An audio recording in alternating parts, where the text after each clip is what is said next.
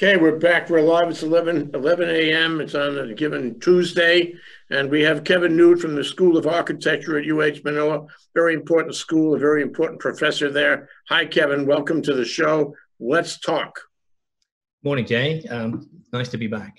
Well, I'm here to talk about your country and kind of my country's best known architect, Frank Lloyd Wright. And I would argue justifiably the best known American architect.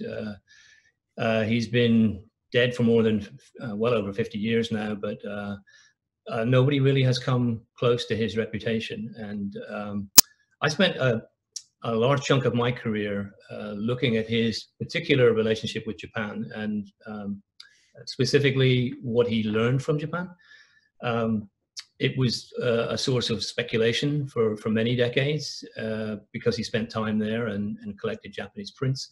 But nobody really looked seriously at what exactly did he learn and how did it relate to his work in the US. So that's what I wanted to talk to you about. He's, for those who don't know, he's the designer of icons like Falling Water, the Guggenheim Museum in New York, buildings that even if you don't know the architect, you probably know that building, and hundreds of others, prodigiously productive. So if we could bring up the first image, this is the first building that I believe that Wright would have, first Japanese building that Wright would have experienced.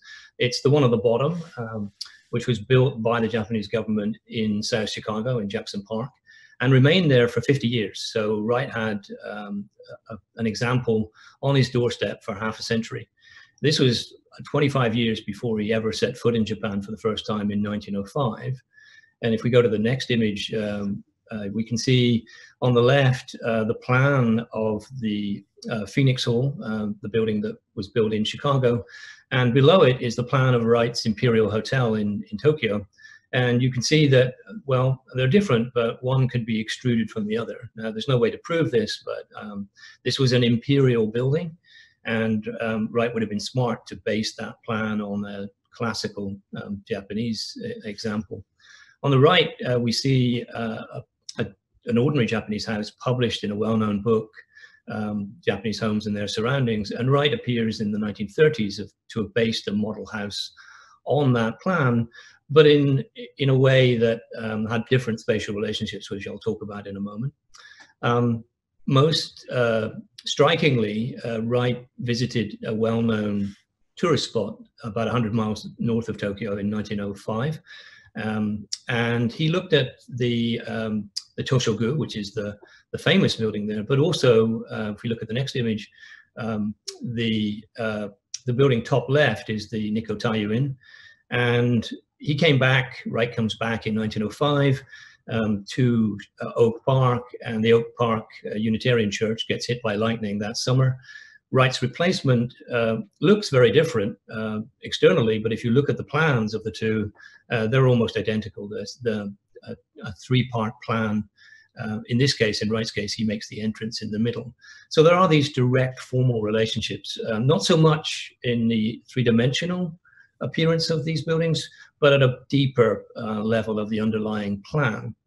If we go to the next couple of images, well, I can just finish up on some examples where there appears to be a family resemblance, put it that way. Bottom left is a gasho, which is Japanese for praying type of Japanese farmhouse. And on the bottom right is Wright's Unitarian Church in Madison, Wisconsin. And if you look at the angles, the angle of prayer in Japan is more vertical, and in the West, as you know, not quite the same. But there are some parallels, and one wonders if there was a direct relationship that Wright would have known what that word gasho meant. Last slide in this sequence looks at a range of images. On the left, an obscure little temple that projects out into Lake Biwa in central Western Japan, and an unbuilt wedding chapel that Wright built for the Claremont Hotel. Probably a good thing that he didn't build it in this case. The Claremont, for anyone who knows it, is in Oakland or on the border of Oakland, and a beautiful structure. Not sure this would have added to it. But then an example on the right this is how you would, top right, is how you would have traditionally entered the Heian Kaku, a building which is now in the grounds of Higashi Honganji Temple in Kyoto. And this is the way that, well, you don't enter Falling Water this way, but Falling Water has this extraordinary staircase that goes nowhere. It just goes down to the brook, to the stream. And Clay Lancaster, a scholar who wrote the book on Japanese influence in America, quite literally, he first brought up this parallel. So as you can see, there are some direct kind of formal relationships. And that was, I think, something that wasn't as clear before. People thought that there was a, quotes, Japanese feel or aesthetic to Wright's work. And one of the things that came out of that early work was, well, you know, there are actually some direct plan influences there. The big part of what came out of that work, though, was less to do with specific buildings coming from Japan, although that was interesting, particularly in the way that Wright borrowed those, in a way that didn't produce something that looked in any way Japanese, and yet the sources in some cases are quite clear. And I think there's a lot to be learned in the conversation about cultural appropriation, or the difference between that and misappropriation from those examples. But if we go to the next image, this is how I believe that Wright learned or interpreted the meaning of the term organic. I won't go into the background, but organic in the late part of the 19th century was interpreted by people like Immanuel Kant and many other Western philosophers as meaning something that was split into parts that were interdependent. So, you know, all of our organs are interdependent, and we can't really lose many of them without the whole dying off, basically. So that's the basic meaning. And Wright, I believe, he refers to the image on the left by Katsushika Hokusai, a print artist. And you can see how a natural form is being produced by geometrical shapes. And Wright does something very similar in both his plans and his decorative designs, where there are these overlapping, interlocking forms, which he described as organic. And many people, especially when he was using rectilinear geometry, were very confused by that. Sort of, how could squares and triangles possibly be organic? And the answer is, well, it wasn't so much the geometry as their interdependent relationship. So if we go to the next image, we see a traditional interlocking square pattern that you would see on Japanese shoji, for example. And then here's the lifehouse that we saw earlier. And this shows how the interior spaces actually interlock. He's removed the walls where the rooms would have overlapped. And you get a very different kind of spatial signature. And this interpenetrating space became Wright's kind of architectural signature then. But he was seeing that as organic in the meaning or in the sense of interdependent. So interdependence gets interpreted as interlocking or overlapping. So just look at the last three images. This is an example of Hokusai again breaking the conventional picture frame, suggesting that space represented or made space and real space then are not discontinuous, that the frame, you know, is just an arbitrary separation. Wright does almost exactly the same thing in his renderings, where he sets up a strong frame only to break it, to send a message that space is continuous. And then if we go to the next image, then we see the same thing in Wright's renderings, where the frame is starting to get eroded. And what he's saying is that the space, the pictorial space and the space that we're in as viewers is one and the same, that we're actually in the frame, in the view with the building. And if we go to the final image, then that gets translated from picture frame at the top, picture frame and conventional architectural plan, to a broken picture frame where things come in and out of the frame that don't normally get to do that. And then finally, in Wright's mature architectural plans, his Usonian houses, then there are objects that aren't usually found inside buildings, tree trunks, and building parts that aren't usually found outside, like walls and columns. And he starts to blur, he breaks that architectural box, then something he was very proud of. Again, sending the message that the made and the natural are continuous, that it's a false separation when we draw a line and say, well, this is culture and this is nature. So that's kind of why I think he's important. That relationship has become between human beings and the natural environment. Obviously, in the last 2 decades, sustainability has become a massive issue. And at least formally, and to some extent ecologically, Wright was already hinting at that in the 1930s, which was way ahead of the curve, that we are intimately, inevitably connected with the natural environment. And he was trying to get his buildings to send that message. The other big lesson, I think, as I touched upon, was how does one borrow? How does one learn from another culture without running foul or being accused of this dreadful thing that's emerged in the last 20 years, cultural appropriation, which really today's talk or discussion is really the precursor to another one that will look at that issue specifically. So that's what I made of Wright in Japan, or what I think that Wright made of the lesson of Japan. Is Japan in everything he did? Not everything, but I think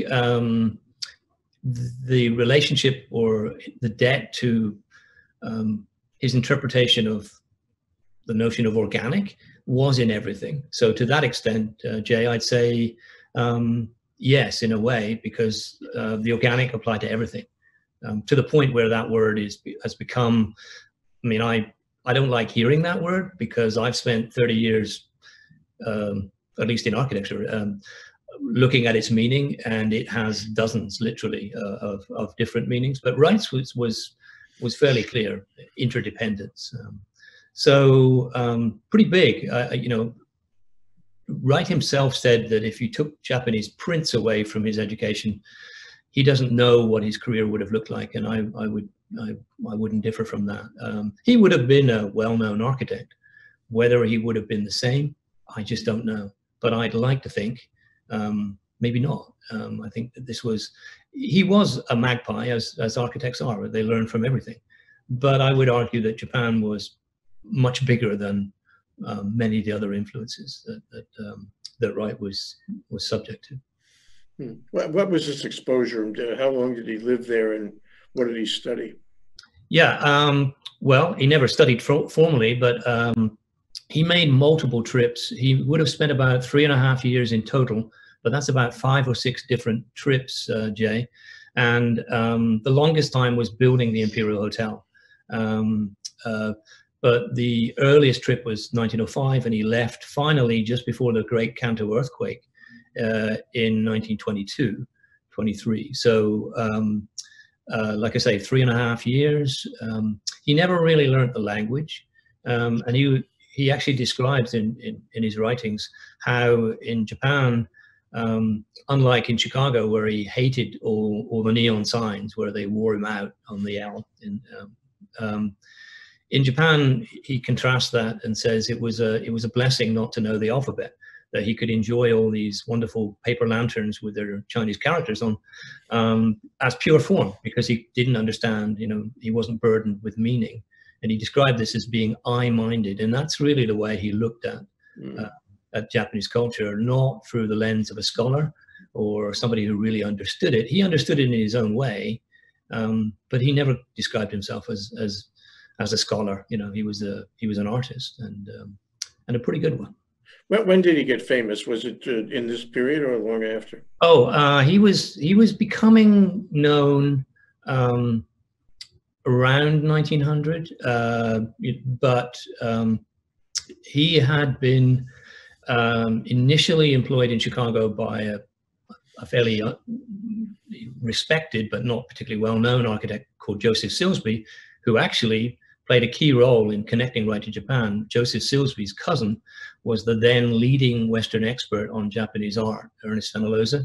So even though he may not have learned much architecturally, boy, that was an important connection. Then he works, Wright, for Louis Sullivan, and gets fired for doing private houses on the quiet, which, you know, there's a long tradition of that in architecture, and probably in lots of other professions. You know, don't steal your boss's clients, otherwise expect consequences. So you know, Wright is out on his own, and the one thing he had that Sullivan didn't have, well, among many things, was this connection to Japan. I think it really did enable him to come out from under Louis Sullivan's big shadow. And so the early part of the 20th century, right when Wright makes his first trip to Japan, 1905, is when he starts, right after that, he starts to get this, the Oak Park studio and the prairie style houses really become a thing.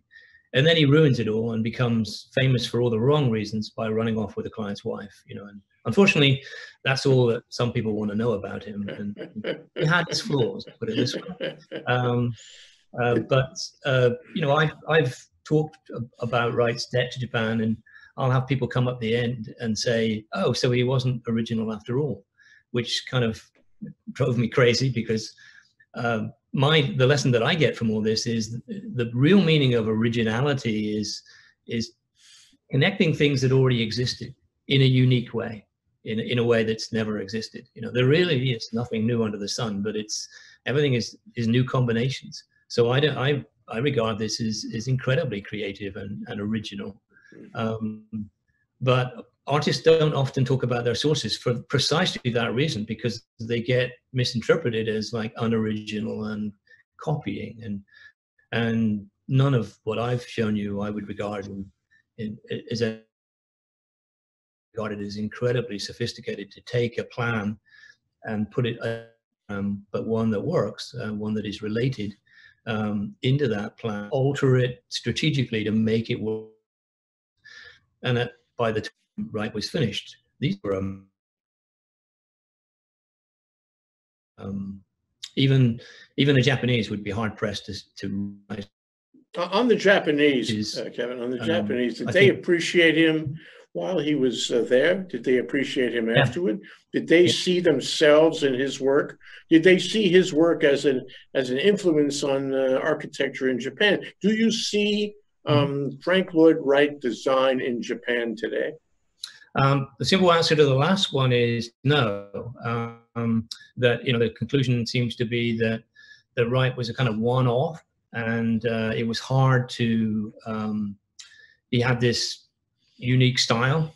He didn't really leave any protege here, you know, who could, many disciples, but nobody who really rivaled his ability or his vision. As for what was he appreciated, yes, very much so.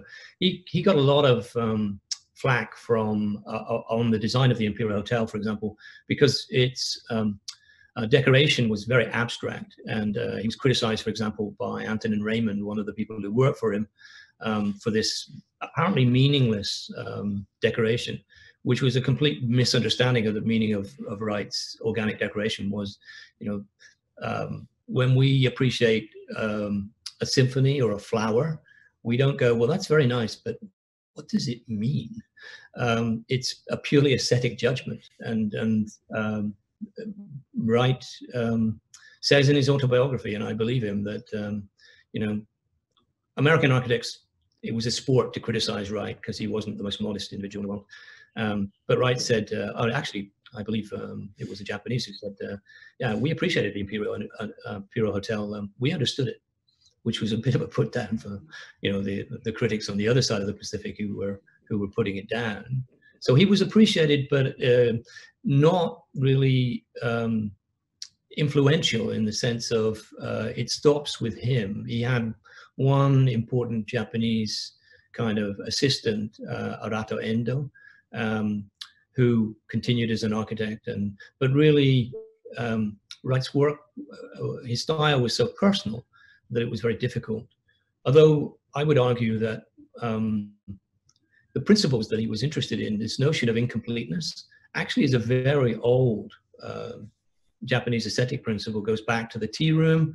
And there are contemporary Japanese architects like Kengo Kuma, the guy who designed the new Olympic Stadium, for example. He has a notion of anti-object, where buildings shouldn't be separate, independent entities, but should show some sort of interdependence with their surroundings. And if you think about that, that's really pretty close to what Wright was arguing. So not in a stylistic way, Jay, but philosophically, I would say that they are, in a kind of, they do have a close relationship. This notion that it's the same in Japanese society. We think of the individual first and foremost as a separate, independent entity.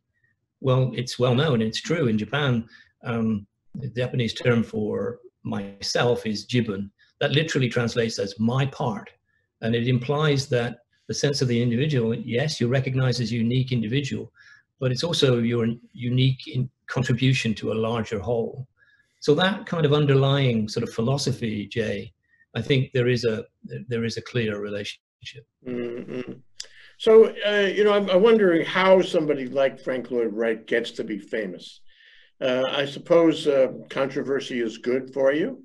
I suppose appreciation by the up-and-coming generations of architects is good for you. And art, the people into art, much less architecture, if they like your work, or if they have controversy around your work, you're going to become famous. And so over to he died a long time ago, say 50 years ago. Right. No, that's a long time. That's in the and I suppose he was not productive at the end anyway. But I guess my question is, how do you get famous in America? Let's say America, although it's really a global question. As an architect like this, is it because the art community, the architecture community likes you or cares about you, or is it because Joe Schmo stands in front of one of your buildings and says, I can't say why, but I really like this on some visceral level? How does that work? It's the second one.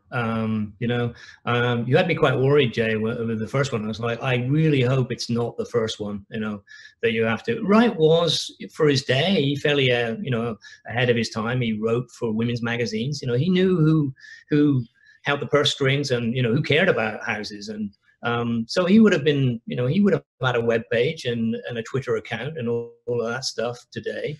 But it's the second one, Jay, that you can... His work resonates, it crosses boundaries.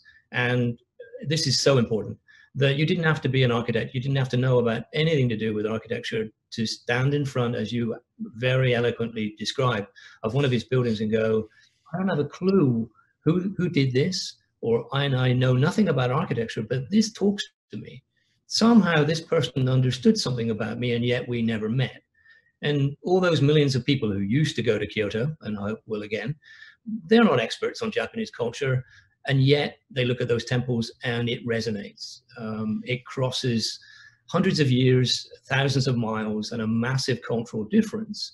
And that's so important for architects. I used to bleat as an architectural student, oh, why can't the public know more about architecture? Well, it's sort of the most idiot kind of thing you could possibly say. The truth, of course, is it's the other way around, that we as architects need to understand or remember what it's like to be just a regular person. And if your buildings resonate and can speak without a long explanation, then you really are, you're relevant. Otherwise, we're in a ghetto and talking to ourselves. So Wright's work resonates, and Japanese will come and look at his work in the States. And now, today, they're not all experts on organic. Now, today, they still do. They come up. Yeah. And I suppose American architects emulate his work, do they? Is there an active school, so to speak? Well, there's literally a school, Taliesin, and they are an accredited school now. I don't know the degree to which they try to, I'm sure I know that they try to continue his principles without necessarily mimicking. Outside of that, Jay, no, a similar story. Wright's style was inimitable, and you can learn at the level of principle, emulate but not imitate. But there is a school, for want of a better term, of organic architecture. and they've produced stunning work, very different in many cases from Wright's work. But this weasel term, organic, does tend to get interpreted in a myriad different ways. So, but I think it's a philosophical notion of incompleteness and interdependence that I regard as the one thing of Wright's legacy that continues to be relevant, and more so on a daily basis, that we're all connected. And he was trying to say that through a very difficult medium of buildings. Yeah, and the incompleteness and the framing slide that you showed us, where the things came from outside the frame, things were inside the frame, not customarily inside the frame. There's a certain, what do you want to call it, discomfort. Is that the right word? It's breaking things, it's breaking icons. And so the viewers, it's you know, it's like Bill Gates, was it Bill Gates? No, Zuckerberg always says, you got to break things. That means break the old icons, break the old conventions. And he visibly does that, doesn't he? Yeah, absolutely. He's doing it for, you know, for a reason, of course, to suggest this connectedness, this interdependence of everything, you know, people, of buildings and their environments, you name it, the parts in an organism, it all works together, and we're not islands, you know. We can be unique, but we're also at the same time interdependent. And that, you know, that's a great description of American democracy. I don't know who said it, but, you know, it's kind of, you get to express your uniqueness right up to the point where it starts to impinge on the other person's uniqueness, you know, and there are limits, right? And you have to kind of give way to that person. So, we're learning about that boundary now. Yeah. There's this notion of a sort of an interlock, where, you know, the two things are recognizably separate, but there's a shared part. Yeah, absolutely. You know, the current crisis is making us realize that yeah, I'm an introvert, so I don't mind spending a large amount of time on my own. But even I have limits. You know, I need to talk to people. I need to, you know, we're all interlocked, interdependent. Yeah, and different times call for different appreciation of art and architecture. It's all dynamic. Maybe that's the reason why, you know, Frank Lloyd Wright had a period of time in which he was the most influential of all architects, but that ends, and it sort of it embeds itself into the stream of culture going forward. I wanted to ask you two more things about two more slides before we close, though. First, the first slide, the very first slide. Can we see the first slide for a minute with the two temples? Yeah, the one on the top really appeals to me. And it's not just the quality of the drawing and the colors and all that. And the reason I say that is it seems to me to be organically connected to the water. There's a certain balance and harmony about it. It's embedded in the water. It's part of the water. The water is part of it. So I say to myself, this is harmonious, and this is organic in my perception of the word organic. Am I right about that? I mean, how do you feel about those two drawings, those two buildings? Yeah, well, appears, it's an extremely famous movie. It appears on the 10 yen coin, which is on that slide. That was going to be a joke about Frank Lloyd Wright's Japanese debt, but it never happened. But I had not, to be honest, appreciated what you were just saying. I mean, that reflection is very deliberate, and I'd not thought about it, that the pool and the building are absolutely interdependent, right? If you take that pool away, it's not. So I think you're right. That particular building, the Hodo, is unusual in the sense that it's bilaterally symmetrical. So it's actually based on a Chinese kind of model. And then eventually the Japanese start to,